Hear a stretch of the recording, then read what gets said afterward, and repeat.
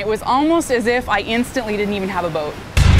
I saw a big kind of roller kind of wave coming in.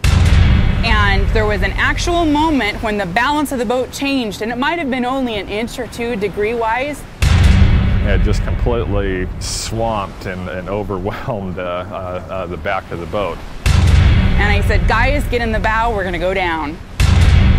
Late in the night of June 26, 2010, a large wave capsized the Setnet skiff, Paul Revere, throwing the crew into the waters of Bristol Bay. The crew survived in the water for 2 hours because of the inflatable personal flotation devices they wear as part of their standard work gear. Bristol Bay is home to the largest salmon fishing fleet in Alaska. Set nets are gill nets anchored to the shore and stretched out into the water, perpendicular to the beach, to catch salmon as they run along the coastlines towards their spawning grounds. Fishermen often use open skiffs, like the Paul Revere, to work the nets and harvest the salmon. There had been a slight pressure change in the weather, which we do pay attention to, and I commented something about, well, we might get a little pounding, but that's nothing unusual because the weather up there changes a lot. I took our ATV to go drive along the beach to the fishing site because we were going to go set the net. So we got in the boat, and then I was taking our new crewman with me. There's these rollers on the shore.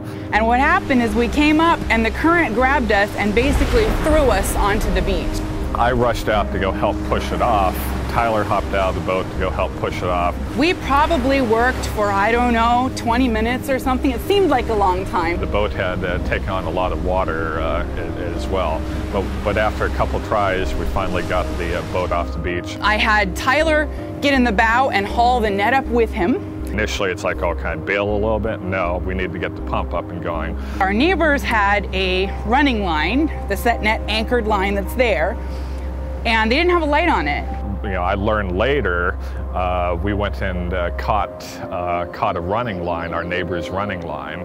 The current was running this way, and we stopped, which means that more water is coming in over the stern. So at that point, everything happened really fast. So I'm getting the pump up and going, and everything is fine. But whenever I raised the motor even a little bit, it pushed the stern down with the weight, and I didn't want to do that. So I tried jogging it a couple of times, and then I'm thinking, you know, what could I do really fast? You know, kind of behind Shannon's shoulder, I saw a big kind of roller kind of wave coming in, and it just completely swamped and overwhelmed the back of the boat. It was almost as if I instantly didn't even have a boat. It was no longer a concern or anything. And I said, guys, get in the bow, we're gonna go down. You know, the boat starts going down and going down and going down, and we're scrabbling up to the boat to get to the top, and we just thought it was gonna go sink like that. And so when it went down part way, it flipped up back over us and pinned us in the water. I was inhaling water, I was screaming. I started flailing around underneath the boat, and I couldn't feel the guys.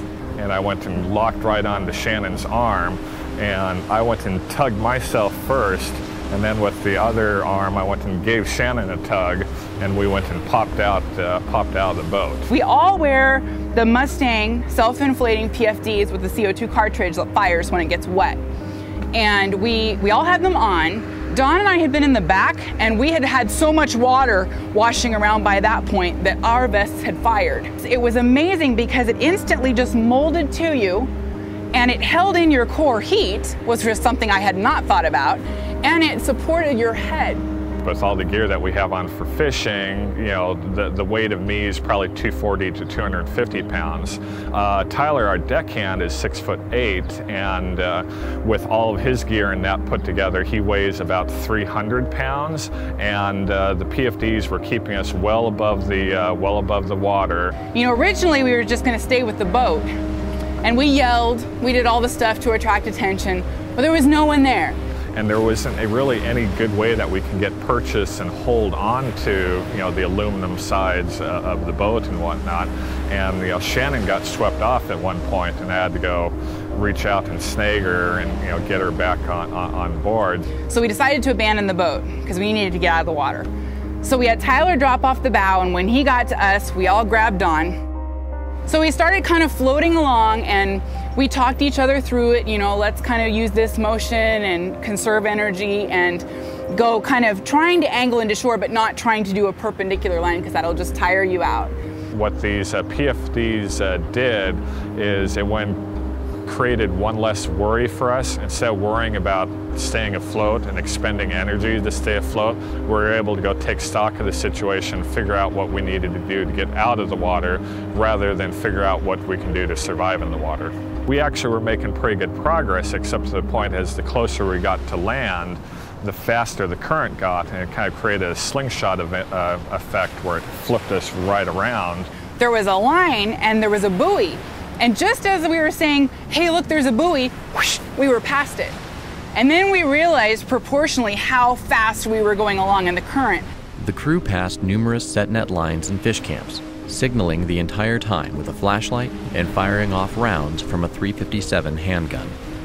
When none of these efforts raised an alarm, the crew turned their attention to self-rescue because soon the tide would turn and sweep them out to sea. I was side-stroking like crazy to go get to the next running line, which we did. In this particular case, is a really thin running line. But then we had real problems because there were 3 of us with a big drag, and it pushed the whole line underwater. So I have the shortest arms compared to the guys, and I was just drinking water. Probably one of the hardest things to do at that night was to actually let go of that running line because Shannon couldn't breathe and she let go, and Tyler and I weren't going to go and let Shannon wash off by ourselves. But the next net that we hit was about 12 to 1,400 feet line going straight into shore, and it was going straight into our camp. The line belonged to my cousin. We decided that we had a different strategy this time. We were going to go split apart. Since I was able to swim better, I was going to go race up the line into camp as fast as I could, while Tyler and Shannon made their way up by themselves. So I just held on to him like a little kid in a floaty pool, and Tyler walked in until my feet could touch. And then I just told him, go, go, go, go. And I literally crawled onto shore. I continued to go stagger up the bluff because I know that Shannon's cousin is a registered nurse. I knew that she would be able to go help us out. And I had pretty much just about enough strength at that point to get to their cabin door, knock on it, wake them up, and at that point is like collapse. The crew survived in the water for almost 2 hours because they were able to stay afloat with their PFDs. They went back to fishing within days. If we did not have the PFDs during this accident, I don't think that we would have been able to survive. Salmon fishermen have the highest number of fatalities among fishermen in Alaska, 47 deaths between 2000 and 2012. It is an industry with fatalities, and we had 2 funerals this last summer and 2 the summer before, all from people who were not wearing PFDs. Such a small investment that you can take. Put it on, it's not uncomfortable. And so the PFDs, they kept us afloat, of course, is their purpose. They also insulated the core, which is what you want to protect in a cold situation. So that helped a lot. And the third thing I think is just as important, it was a mental boost. Because suddenly you felt like, I don't have to worry about that component. It's taken care of. I can concentrate on directing us towards shore or anything like that. None of our energy or mental focus was wasted on, oh, I gotta stay, we did have to move with the waves a little bit, but I think that mental boost of having something that was working like a charm, it really helps in a survival situation. For more information on choosing a PFD that's right for you, visit our website at cdc.gov.